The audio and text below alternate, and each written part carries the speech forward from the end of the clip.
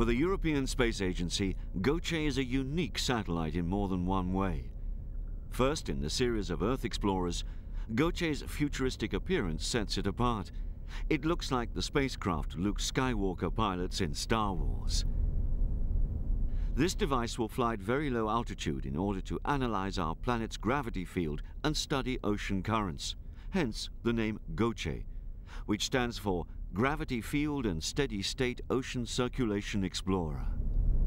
Another special feature of the GOCE satellite is that it will be launched by Rocket, a rocket marketed by the German-Russian company Eurocot, and will take off from Plesetsk in the far north of Russia.